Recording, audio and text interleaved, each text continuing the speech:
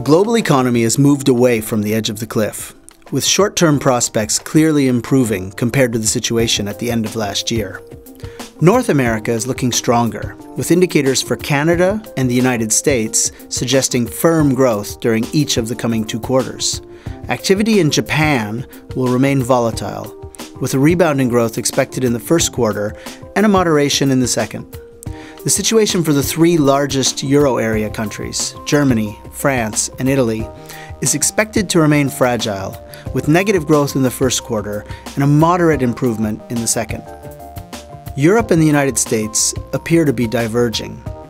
Consumer confidence is strengthening in the US, but remains low in the euro area.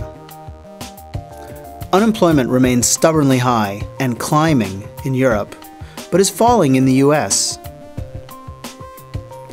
And bank lending is also moving in different directions, with credit to firms recovering strongly in the US, in contrast to Europe, where credit growth is starting to weaken once again. Substantial risks remain in the euro area.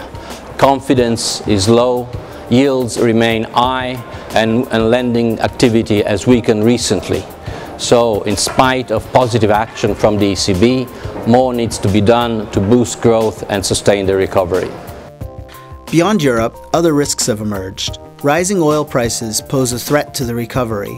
Emerging markets, which have been the engine of the world economy for years, are also showing signs of slowing activity. World trade growth remains muted, bearing witness to the moderation of activity in key emerging countries. The global outlook is still largely dependent on policy action. In the US, the fiscal deadlock must be addressed. In the euro area, the firewall must be significantly strengthened.